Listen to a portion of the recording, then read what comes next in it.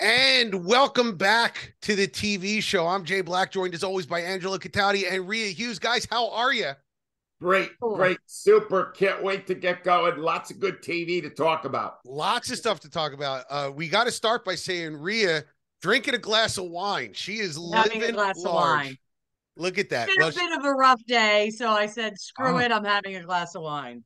Rhea said that this is her happy hour. And I want to say that all the years we worked together, she never had a happy hour. So things must be better now. She used to call it her melancholy morning, which is not the same thing. Yes.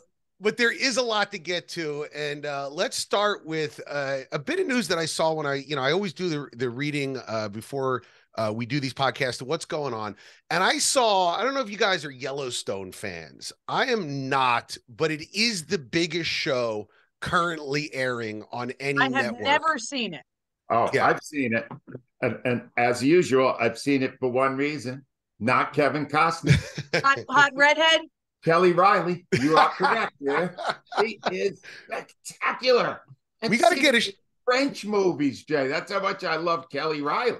I'm going to start a TV show called Hot Redheads, just sit around talking. And Angelo Cataldi will give it the highest rating ever. But yeah, so there was reports that Kevin Costner is not happy with the Sheridan verse. He doesn't want to be part of Yellowstone anymore. He said that in the second half of the 5th season, he only wants to work 1 week on the entire season. And so what happened was they went out and they got Matthew McConaughey, and they said Matthew McConaughey is going to star in a spin-off show for the Yellowstone, and that what they're doing is they're positioning this spin-off show as either an actual spin-off show in the 900 shows in the extended universe of Yellowstone, or he's going to step in as Kevin Costner's replacement if Kevin Costner wants to leave. So my question to you guys is, number one, why in the world would Kevin Costner shoot himself in the foot like this? Because it's what else did he have going on before Yellowstone? Is he going to go do Draft Day 2? I don't think there was a lot of people that want that. I hope not. Yeah. And number Jay, he's got so much money. Yeah. I mean, he may just be like, how old is he? 65? You know what? That's a good question. I'll look it up while we're talking. He may just be like, I have so much money and I just don't need to work this hard anymore. 68. Well, yeah. I would like to say this about Kevin Costner. If he is in a movie and we are watching it together, me and my wife, I no longer exist.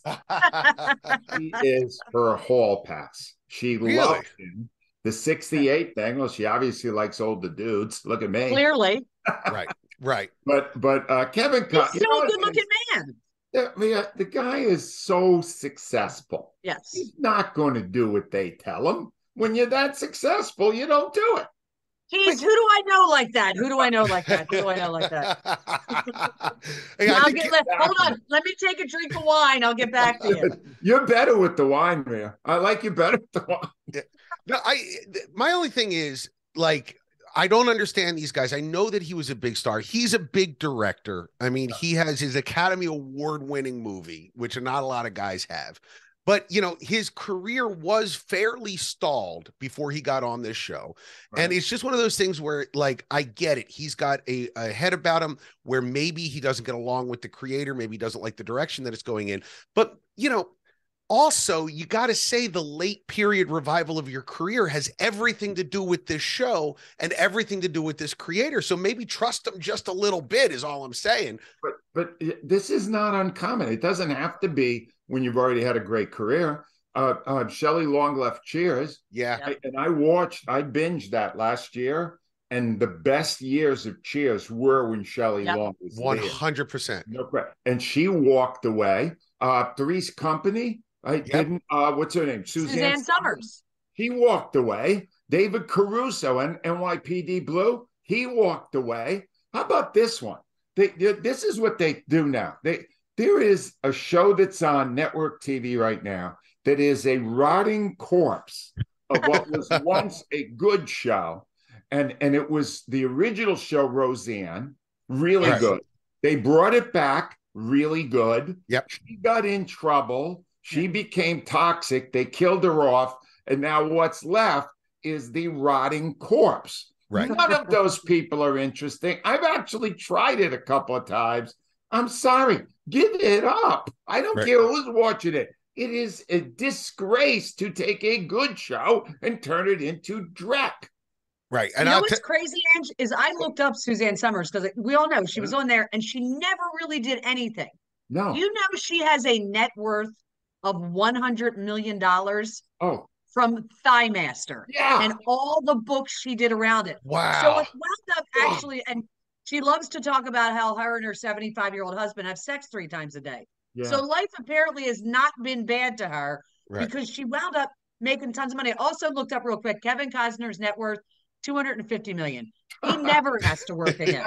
So I get it. I get it. Fair enough. That would do it. I guess the only person who's gotten bigger than that is what? George Foreman, right? With the George Foreman grill. Geez. Yes. He's worth $400 billion, I believe, from that bill, if not more. All right. So last week we had a conversation, Rhea, about the Love is Blind, which my wife is still watching. It is torturous. My least favorite thing that I do. But in the lead up to that, we talked about some experience with reality shows. And I have had some experience with reality shows, and I know you have as well. And I just want to take a moment for our listeners, because the biggest lie on television is putting reality in front of reality shows. They are more fictional than anything that you're watching that is called a sitcom or a drama. What was your experience, Rhea? What were you on, and what was it like? So I'm going to say it was before Clark was born. So it was, God, it's, I mean, he's almost 14. So it was 15 to 17 years ago. I did an episode of Trading Spaces. And I have to say, I loved it. It was when I was living in Queen Village, and they did a great job. But here's the crazy thing. I was a massive fan of Trading Spaces. Yeah. And it was like you and a neighbor, and I did it with my best friend, Mary, who at the time lived next door to me. And, you trade it and you do all the work. And they had, the people up till the night before the reveal till like 3 a.m. So I get in this, and they bring in the 2 hosts who do it with us. And I forget, the one guy's name was Carter, who might be one of the most beautiful men I've ever seen in my life. He's the carpenter, but he's like a man, and also super nice guy. They come in, they literally would tape, like, okay, Rhea, you've got the what is it, the saw or whatever like that, which I almost hurt people with. Let's get you doing it. I did it for like 2 minutes. They would get me doing it, cutting a piece of thing, sewing, blah, blah, blah. Then they had crews of 15 for each house. A crew of 15 people on Mary's house, crew of 15 on mine. The last night, it was a Saturday. Saturday night. Sunday would be the big reveal that they would tape. The producer I had, who I loved, worked on Deadliest Catch. He looks at me and goes, "Listen, it's my birthday tonight. So we're going across the street for Pete's sake, and getting loaded. So the crew, we're finishing at like 10:30. The crew's going to finish up." I said, fantastic. Mary, unfortunately, did not have as nice a producer, and actually was right. But they have crews in. Yeah. So like, although you do some of the work, the reason that they look so great is not because of the homeowners. Right. Wow. One thing sticks out. You were a fan of the show before you were on it. Yeah. You were as big a fan after you were on it. Well, I was for one reason, because I just like I'm a HD, you know me, I'm a home improvement person. I love those kind of shows. Now I have different stuff that I watch. I now look for tells. I was like, how do you know when a homeowner is really crazy? So I look for those that, like, they're like, if they keep changing stuff. So they gave me kind of a lot of background on it. I am still a fan, but I now know that if there are these shows where they're competition, that the homeowner is doing very little of the work. Wow. Interesting. I had a brief experience with 2 reality shows. The first one was the 2 Coreys, which was Corey Feldman and Corey Haim, because I knew their manager, and they wanted to end the season on a high note. So they had my writing partner and I pitched them an idea for a sequel to License to Drive that they agreed to be in, and they celebrated it like it was a big deal. We came up with the pitch for that show. There was no money behind it. Nobody was going to make that. And they acted like it was a big deal. So that was my first one. The second one, I was on Last Comic Standing season 2. Oh, wow. Okay. I didn't know that. No, listen, Angela, I don't talk about it because it was a brutal experience. Here's what happened. So I go in and it's just the audition process. It's like no audience, just producers in the background. I start into my act. I get about no more than 90 seconds in. And the producer gives me a cut sign and goes, "Hey, we're sorry. We have too many of your kind of comic." Oh, what is your kind of comic? Well, I believe straight white guy, because I was about to say that's what it was. Right. And which is fine. I get that. Yes, we want to have diversity. You're putting together a cast. I wasn't mad about that. I was just mad they cut me off. Like, they didn't even give me the opportunity to tell me I was a bad comedian. They go, "There's too many of your type." So I go, "Really?" Like that. And they go, "Yeah, sorry." And I'm like, "All right." And I leave. I never think anything of it, except when they're airing Last Comic Standing, all of a sudden my phone blows up and everybody's like, "We just saw you get demolished on Last Comic Standing." And I'm like, "What are you talking about?" So I go and I watch the episode. It's me starting into my act, cuts to Richard Belzer, who was not there, who goes, "I really like you. I want to pass you through." And then it cuts back to me going, "Really?" Then it cuts back to Richard Belzer going, "No." And then it cuts to me walking off all upset. Oh my so God. It made it look like I failed miserably, which is, I get it. It's TV. I understand. Yeah. But that honestly broke my heart, because you can't call everyone you know and explain to them. No, it was just, they're messing with reality. Richard Belzer even was there. I got me so upset, guys. I'm still upset about Richard Belzer. Wow. Yeah. Like, when Richard Belzer died, I was a big fan of his, and I was like, "Yeah, I'm real sad they died," but he did, he messed me up on that. He wasn't even involved. They just cut to him doing that. Some producer did it. So if you're watching a reality show, any reality show, there is manipulation going on all over. Wow. That's phenomenal. What a story. Wow. Yeah. One thing I will tell you guys that isn't manipulated is the love around the world for not just this segment of the podcast, but for Rhea Hughes in general. Thank you. As the third highest rated TV review podcast in Italy and India. If you're a country that starts with I expect Iceland to be next. I want all of the countries on the Iberian Peninsula going to love us. We have British Corner. Rhea, what do you got for us this week? So I'm going to do two really quick, because I'm a huge fan of Harlan Coben novels. I've read them all. I don't really like his sports agent ones. I like his standalones because they're mysteries. He primarily does mysteries that involve every single person, whether you're the most boring suburban mom, boring person, who lives, out in the woods. You have a secret in your past. And that's really what they're all on.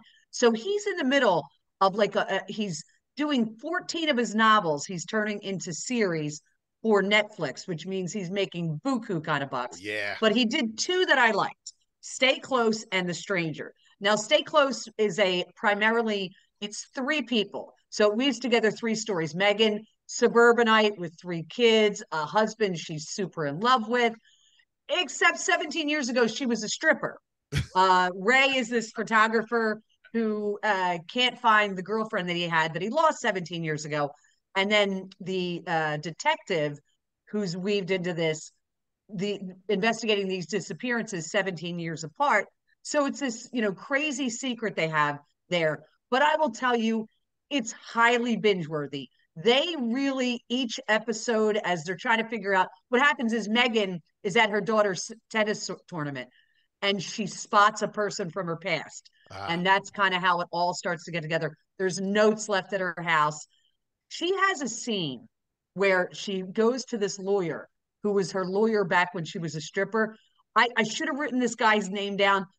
He's unbelievably awesome. He's a massive drunk. I'll take a sip for him. But his character was really great. She's leaving there, and these guys, young kids, try to rob her. And her old instinct, and she beats the crap out of them. And it was like my favorite scene. So I really like that. And when I'm saying, when Rotten Tomatoes, that got 83%, 72 for audience. So people really liked it. Very bingeable. The next one is Stay Close. They're both 8 episodes. This was interesting. because there was a wide disparity between critics and audience. 92 for critic, 53 for audience. Now, this was Stay Close. This is a man's at his kid's soccer tournament and a young woman, very attractive. She's, Jay, you might know her from Game of Thrones. She was in season 6, Ornella. Oh, She here, was I'll look her up while you're Hannah talking. John came and she comes up to him and says, I have a secret about your wife. The miscarriage that she had 2 years ago was a lie. She was never pregnant. And then she walks away. He goes to confront his wife. The wife disappears. This young woman proceeds to go to everybody in this small English town, start telling them that she has secrets on them. One woman who owns a nice business, she says, your daughter's a high-class escort making her way through college. I want 10,000 pounds. All of these, she does it to a lot of people. Here was my problem with this one. There were too many. The premise was great. Somebody walks up and tells you a killer secret, and then they just walk away. They involve like 8 people. So it gets too voluminous, if you know what I mean. But I will say the Ray Harlan Coben, who's like a senior producer or whatever on these, you keep wanting to go to the next episode. You're hooked. So even though the audience wasn't crazy about it, I read some reviews. They go, I hate it. And I've watched every single episode. This one was just a little bit too, but he's done a lot and I like them. Probably because I like his books and I recommend it. So it's Stay Close and The Stranger on Netflix. And that's Hannah Waddingham, who played Septa Unella, but also the statuesque owner of the Greyhounds on Ted Lasso is who you might remember her by. Yeah. I forgot that one. So yeah. So but it's really good. And like I said, he's a great author and he's got a lot more. He actually has 3 of them, but they're in foreign language. He's got a Polish one, a French one, and an Italian one, I believe. We were just talking about how much money Kevin Costner has. It sounds to me like this guy has Costner money times 10. That's exactly a ton of dough. All right, great. So what do you have for us this week on Teen Corner? Here was the interesting thing. So Clark is on spring break. So he is down the shore with my brother. They're having a lot of fun. You know, somebody's got to work. Yeah. So I said to him, I said, hey, I called him and I said, I need, what teen show you've been watching? He actually watched a show that I watched 1 episode of. He's watched 2. Atypical, available on Netflix. Yep. 4 seasons, 8 to 10 episodes. It's about a young man in high school who's on the autism spectrum. He's got, he lives with his mom and his dad, who are Angelo, who are played by Jennifer Jason Leigh, who we all remember from Fast Times at Ridgemont High. It's interesting to see her as the mother of a teenager.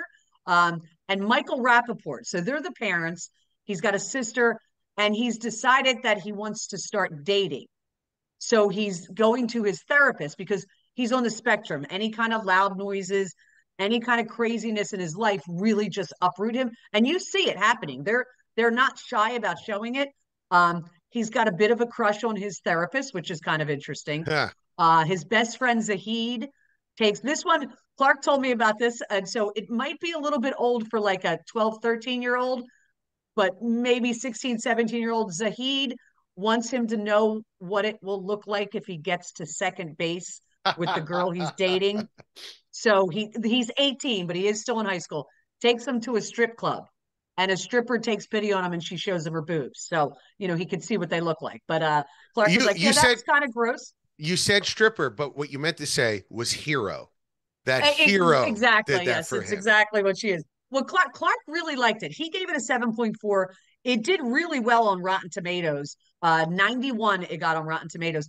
Clark's best, this is now that I get his perspective, he liked that the kids in high school actually looked like they were high schoolers. Right. That was one thing that he said to me, but he gave it a 7.4. It's a nuclear family dealing with a kid who has autism and how you're normal some days and not normal other days, but really none of us have a normal family. And that was kind of the thing about it. Yeah, I watched all 4 seasons of it. I think it's fantastic. Oh, good. The kid that plays the autistic kid is either actually autistic or is an amazing actor. He's Keir. I don't know how to pronounce his name. It's Keir. Keir Gilchrist. Fantastic. Is he not unbelievably good in that? Really good. Yep. Now, I don't know if he's got those tendencies. He was just phenomenal in it. And you're right, Jennifer Jason Leigh. I hadn't seen her in so many years. How good is she as the mom? He's really good at it. It's really good. I can recommend it also. I'm in the 90% that like There that. you go. I will say, Rhea, I'd love for you to show Clark an episode of Beverly Hills 90210. Just when they cast actors who were in their 30s to play teenagers. Yes. You remember Gabrielle Carter played one of the Yeah, teenagers? she was like 31. Yeah, and by the end of that run, she was in her early 40s playing a 20-something. Like, listen, she looked good for her age, but she just looked like a middle-aged mom that was hanging out with these kids. It was ridiculous. I'm gonna make Clark watch 90210 for next week and get his opinions on it. I'd love to hear it. All right, Angela, what did you watch this week? I got a movie. Oh my God. I actually want to watch it You're on fire, again. Ange. I gotta tell you, your last couple of recommendations, and you and I don't share the same stuff, I've loved. Rhea, I sift through a lot of garbage to get to the good stuff, just so you know. And this is nuts good. It's called Missing. It is on demand right now. It's a major movie release. And I got to tell you, now maybe it just appealed to me more because I'm not great on the computer, but it's the story of a girl, a teenage girl, whose mom goes missing. And this girl conducts her investigation. 90% of the entire movie is a computer screen with her using everything in the arsenal that you can in a computer to try to get information about her mother. And we got a third of the way through, and I put it on pause. And I said to my wife, who's a computer scientist, can you really do all this stuff on a computer?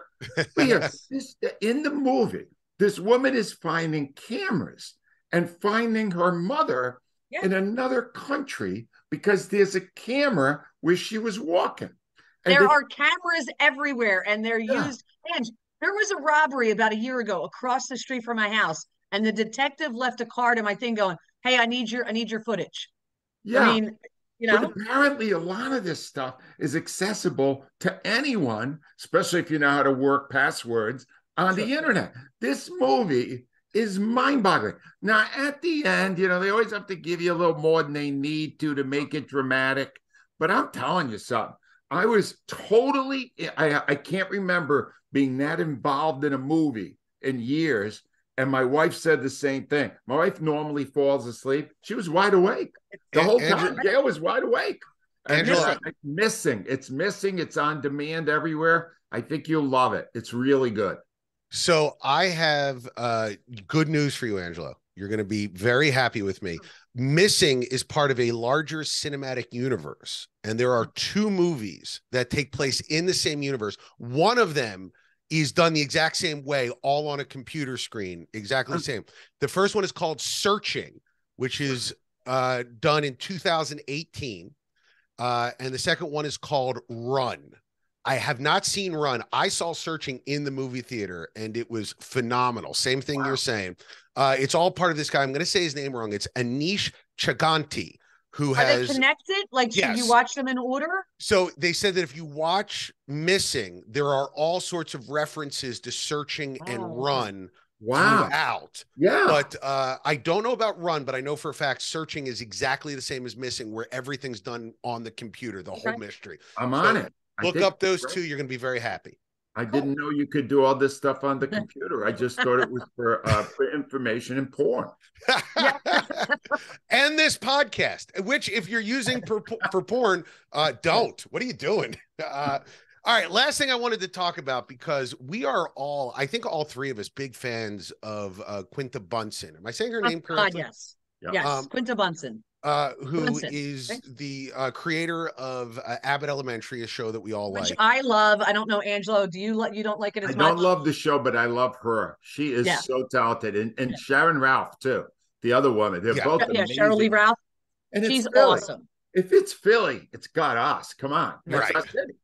Well, she was on Saturday Night Live this past weekend, and I thought it was one of the best episodes in a really long time. I thought she absolutely knocked it out of the park. You agree, Angela? You're applauding. 100%. It was their best episode in a couple of years, minimum. Yeah, and sometimes open was so, I swear to God, she wrote it because it was so well done. Yeah. When she referenced about having to tell her mom that she's like, out in the garden, but it's Oprah's garden, then she goes, then I'm having dinner with this guy, and it's absolute. It's Obama. I mean, Yeah. that was awesome. The whole thing was the whole hour and a half was great. Right to the end, where normally the last couple of bits aren't that great. Right. It was all amazingly good. It's good sketches throughout, the level of writing, even the news, which my favorite moment of the week was Michael Che told the audience for April Fools not to laugh at anything that Colin Jost said.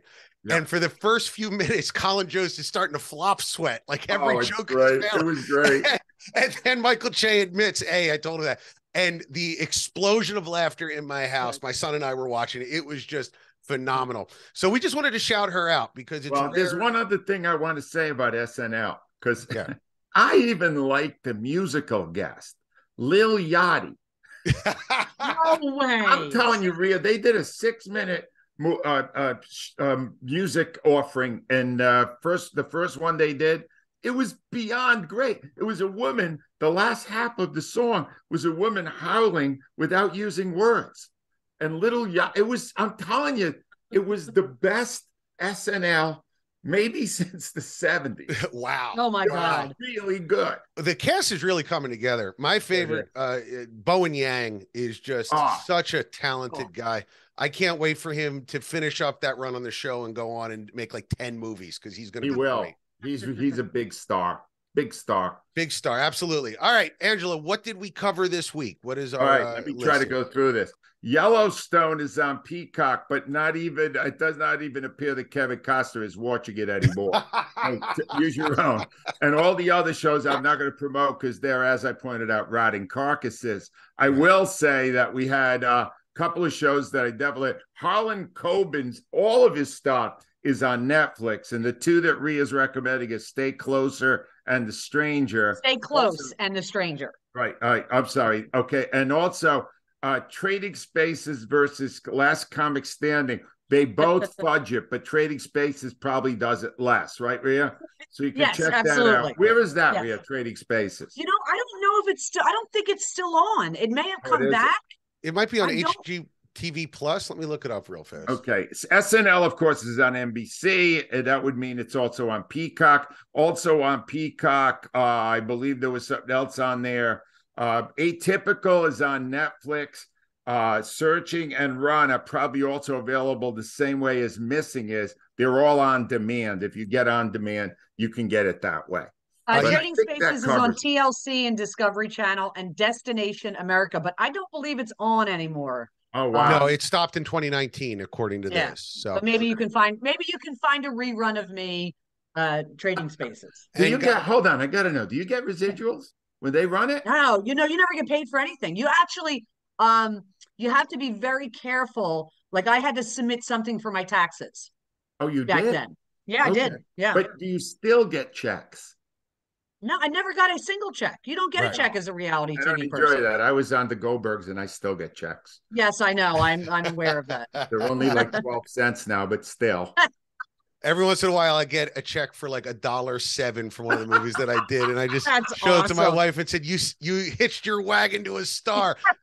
Guys, thank you so much for joining us. And as always, if you rate and review us on iTunes, it helps people find the show. If you leave us a comment on our YouTube channel, we would do our very best to reply to you and get your suggestion on the air. Tell a friend about the show. It really helps us grow. We appreciate you joining us every week, and we'll see you next week.